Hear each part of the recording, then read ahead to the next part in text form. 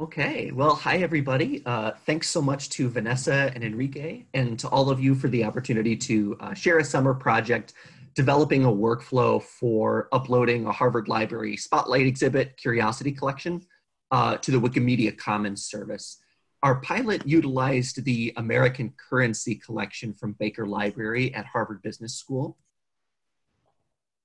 So we want to start this presentation off just by extending our thanks to every member of the DSI team. Vanessa Venti, who invited us here today, was one of our incredibly supportive day-to-day colleagues in this wonderful journey. And we're really grateful for her commitment, as well as the commitment of everybody on the DSI team to remaining accessible and just doing the work that it took to keep the internship program alive, even in the middle of this abrupt transition to remote learning and working that we're all living through. A number of other folks were really helpful at Harvard Library for taking this Wikimedia project off the ground with us and making sure that it was possible for us to do. Those folks included Lena Dennis, Wendy Gogol, Christine Riggle, and Kyle Courtney. So once again, thank you.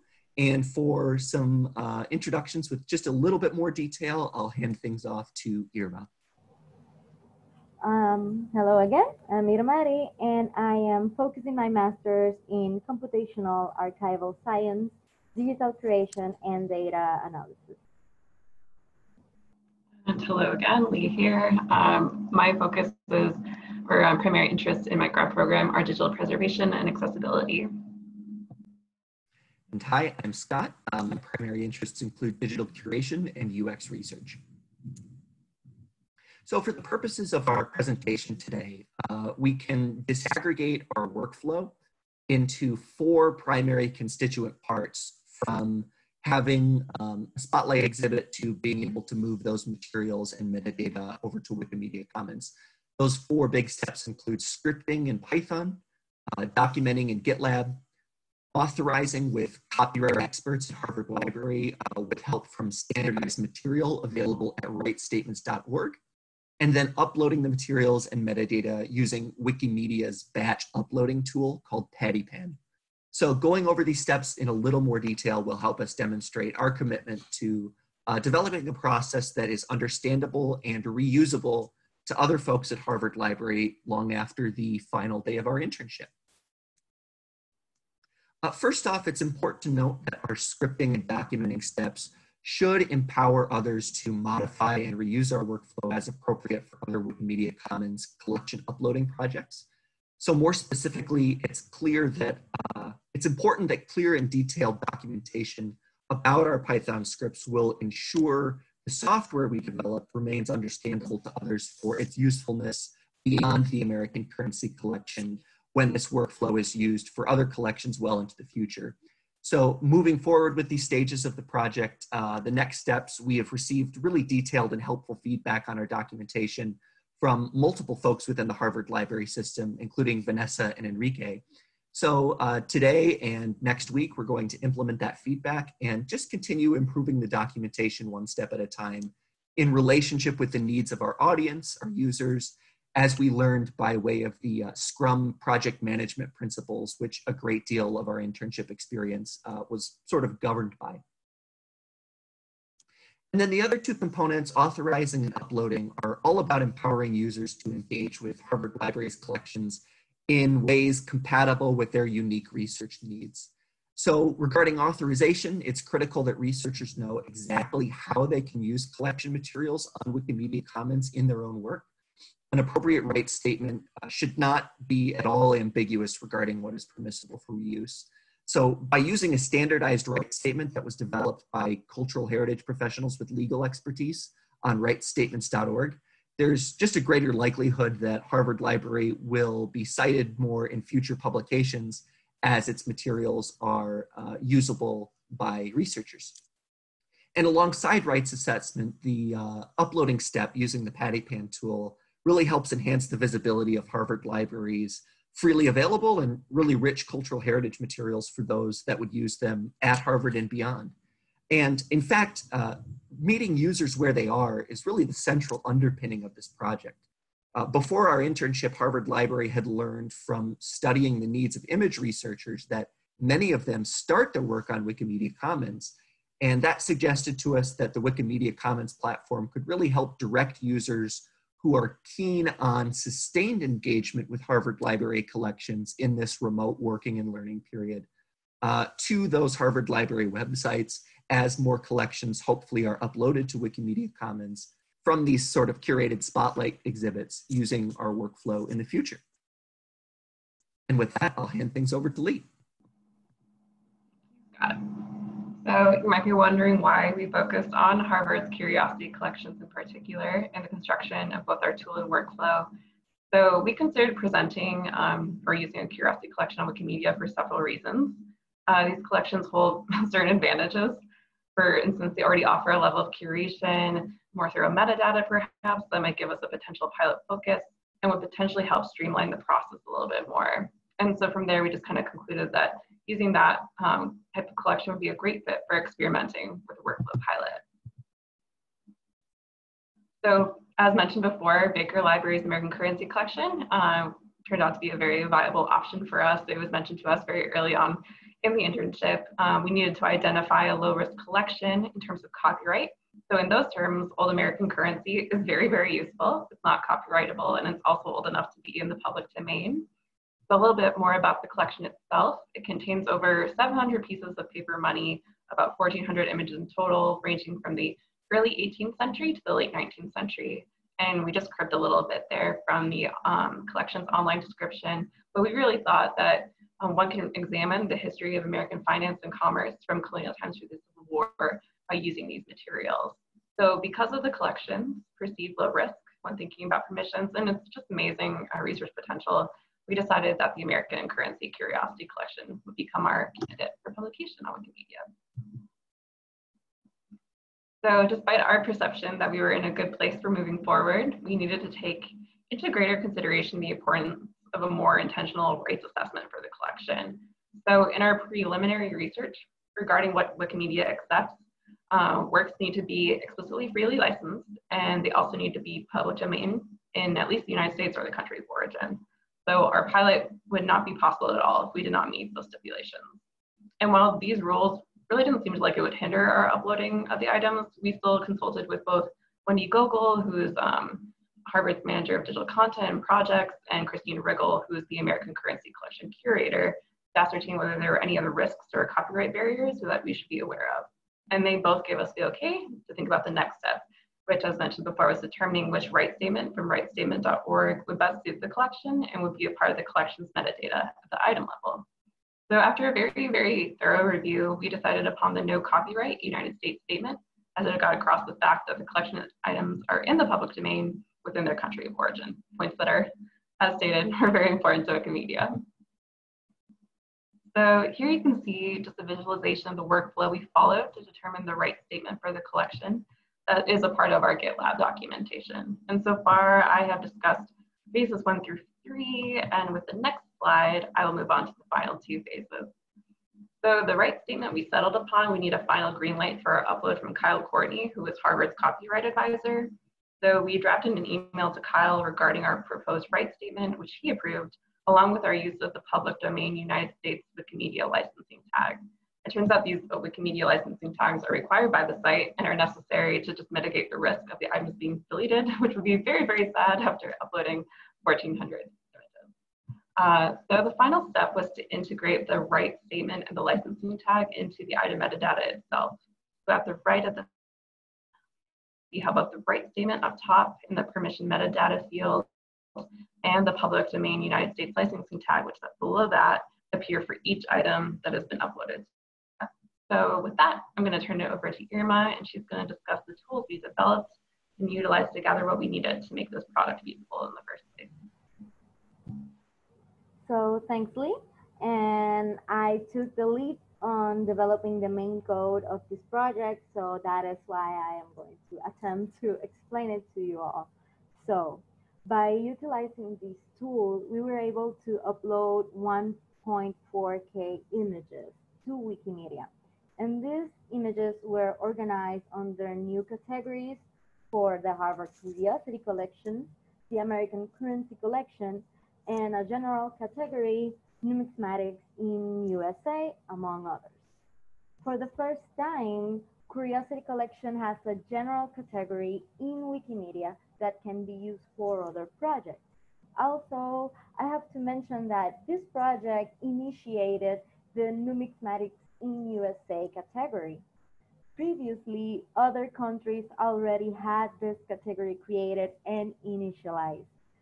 All the images were uploaded along with the metadata arranged inside a Wikimedia template.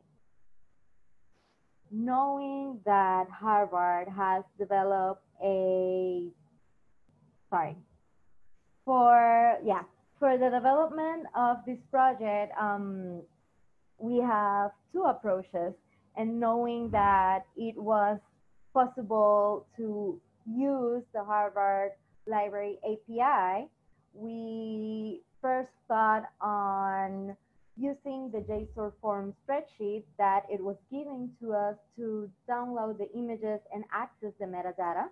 But this approach would have been too project specific. So our second approach, and was the one that I applied, uses the Harvard Library Cloud API to download the metadata and images. This API is structured in a standard way by using XML mod schema, and this approach led me to create a tool that can be applied to multiple projects, not only the American currency collection pilot. So by using the Harvard Library Cloud API, I knew that it will be more beneficial to interact directly with that API than interacting with the local spreadsheet. And as I built on top of the Harvard API, I thought on the possibility of other projects branching out from my own code. I was able to foresee this because during the past year, my training in computational thinking and programming exposed me to other APIs and the benefits of adding computational methods into my practice as an archivist. For those who are itching to play around with the code, I organized the reusable part of the code into two Python classes. The main class is the Harvard item, and it is a general purpose class that can interact with any cloud API item. This class downloads the media and arranges the metadata spreadsheet that will be validated in Patipan and will enable the uploading process. The second class is the currency item that is more specific for the pilot project, but works as an example of how to reuse the first class. This class retrieves information to describe the numismatics item. For example, the currency item class modifies the file naming convention, and it recognizes if an image is the front or back side of an object, and it includes it in the naming convention. In my first version of the code, I tried really hard to extract the metadata using JSON because at that moment I felt more comfortable working with dictionaries. I did not have experience working with XML that followed a mod schema. And it turns out that my previous experience working with HTML mods could be applied to access the data inside the XML mod schema. And by learning the mod's namespace rules to retrieve information and letting go of the JSON structure, I could write code more easily and the code could run faster. At this moment of the publishing, the currency item class had the capability of extracting 15 different data fields to describe the item. In Wikimedia, these 15 fields are used to feed an artwork template that will accompany each image uploaded. At the moment of the final upload, our final upload is performed by using the Wikimedia Patipan tool. So here you can see a partial example of the 15 metadata fields extracted from the API that match the Wikimedia's artwork template. And by utilizing the unique resource names, or URN, to request the metadata from the Harvard Library Cloud API, the code can precisely pull the appropriate information and build the unique file name that it is used to upload into Wikimedia Commons.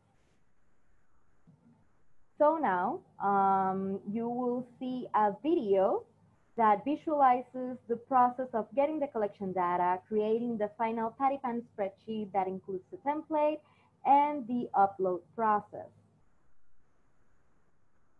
So now what I am doing here is locating the project folder on a terminal or command prompt program. So this program runs with Python 3.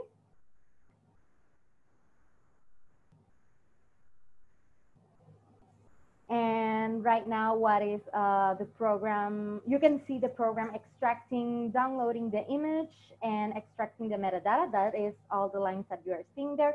And also it's explaining to you where is located that data and image. Right now, you can see the spreadsheet that this program creates.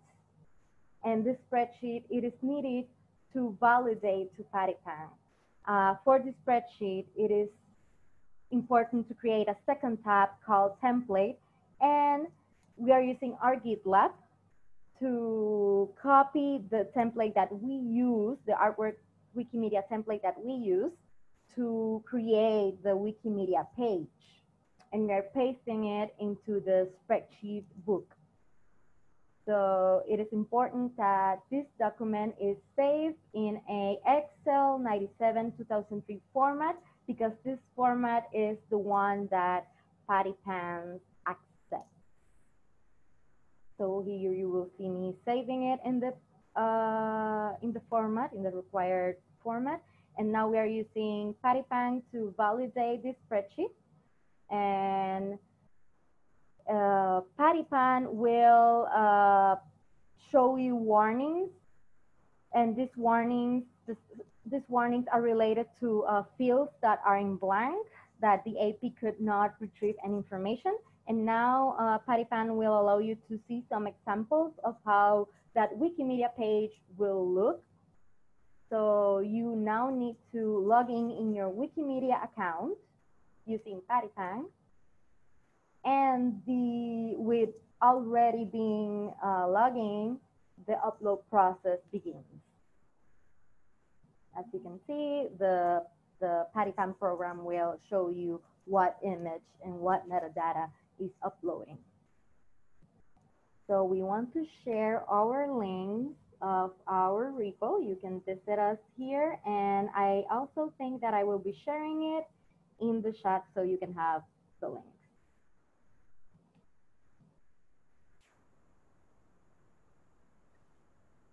Thank you. Does anyone have any questions for Amra, Scott, or Lee?